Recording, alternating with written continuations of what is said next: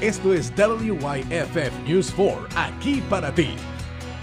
Hola, y me llamo Carlos Flores y feliz Halloween. Esto es Aquí para ti.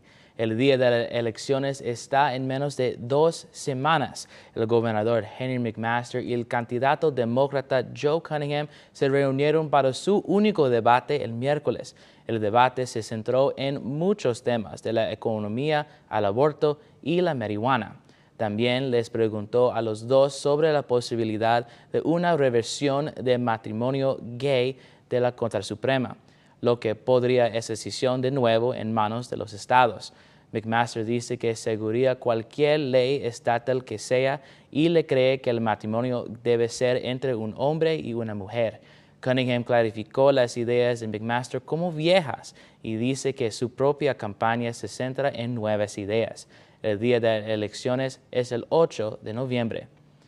La votación anticipada para las elecciones generales comenzó esta semana para la gente en Carolina del Sur, Carolina del Norte y Georgia. Para votar, usted debe estar registrado, proporcionar un photo ID como una licencia o pasaporte.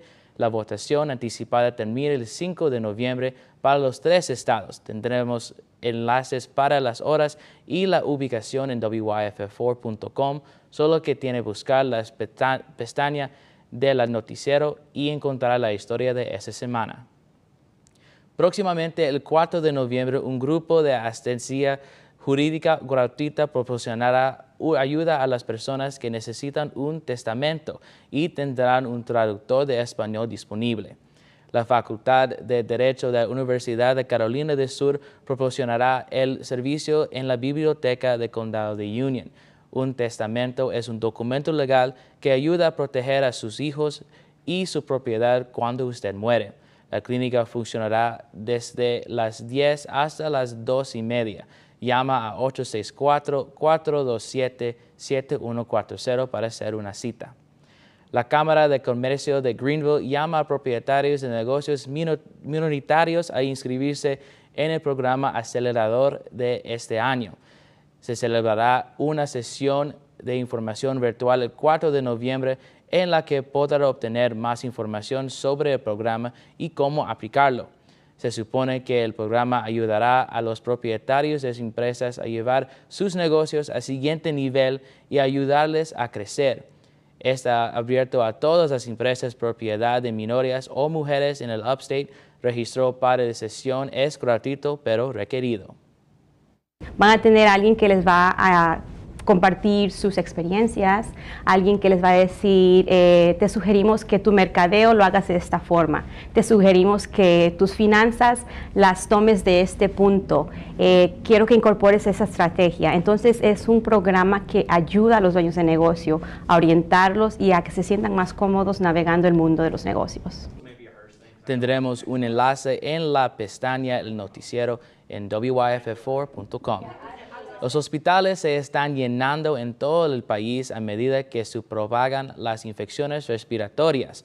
Las autoridades dicen que hay más camas de hospital pediátrico llena ahora que desde 2020. Las autoridades dicen que los casos de RSV, influenza y enterovirus son altos y están causados que muchas instalaciones médicas se vean abrumadas. Los funcionarios de salud pública están aconsejando a los padres que mantengan a sus hijos los más protegidos posible de las infecciones respiratorias, asegurándose de que los hijos están vacunados y tomen medidas para prevenir la propagación de gérmenes. El Greenville Triumph está jugando su partido de semifinales este fin de semana contra el Fútbol Club Tormenta. El Triumph no han ganado un partido contra el Tormenta esta temporada, pero esperaban cambiar que el sábado. La última vez que Greenville estaba en el campo de batalla, Alexander Cox Ashwood marcó el gol de empate para el equipo en su partido contra los Richmond Kickers.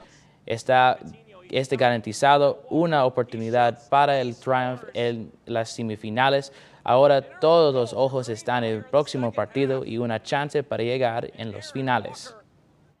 Son un buen equipo, tienen buenos jugadores que atacan y también que defienden, pero Nosotros estamos entrenando todo este fin de semana para coger la victoria y estamos bien confiados que vamos a entrar al partido y hacer un buen partido. No, pues mucha emoción de todo el equipo, la verdad, y se contagia entre todos. Estamos muy emocionados para jugar el partido y Dios quiere llegar a la final. Los boletos están disponibles en línea. Halloween es lunes y tantos grupos y iglesias celebran tronco al golosinas este fin de semana. El viernes noche de 6:30 a 8:30, el Distrito de Bomberos de Duncan Chapel organizará un tronco o golosina en Walmart Neighborhood Market. Eso es en Old Buckham Road en Greenville. Puedes pedir dulces en Main Street en Downtown Greenville el sábado de 10 a 3. Las empresas tendrán un calabaza verde al frente si participan. Anderson County Paws ofrecerá truco a trato en los salones de patas. Habrá juegos, palomitas de maíz, pintura facial y más el sábado de 3 a 9. Y el lunes por la noche las familias pueden pedir luces en el Departamento de Policía de Greer después de las 7 de la tarde. Gracias por acompañarnos esta semana para Canal 4 Aquí para ti. Si tiene alguna pregunta o idea para una historia, por favor escríbeme en mi página de Facebook. Soy Carlos Flores. Que tengas un Halloween seguro y feliz.